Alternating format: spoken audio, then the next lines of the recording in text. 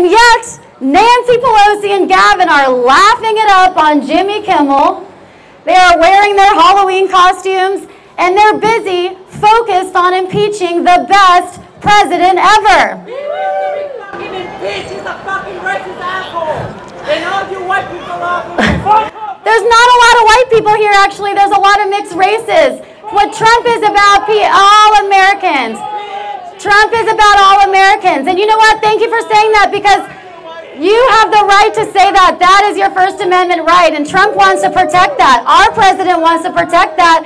Democrats want to restrict free speech. Democrats want to restrict free speech. Democrats are the party of restriction. Republicans are the party of freedom, baby. Wake up, folks. We are at war. We are on the verge of war, and this is what we're up against. This is serious. That is your right to say that. That's your right of free speech. Woo!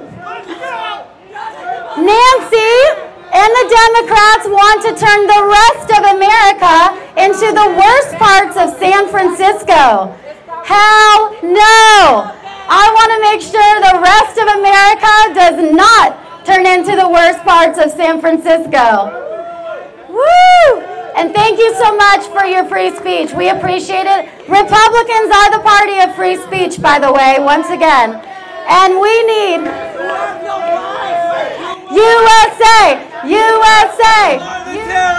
Yet they have the goal to push for greater gun control, leaving us defenseless and disarmed. What does that say about Nancy's concern for America's well-being? No, Nancy, we do not need Hurricane Stylies.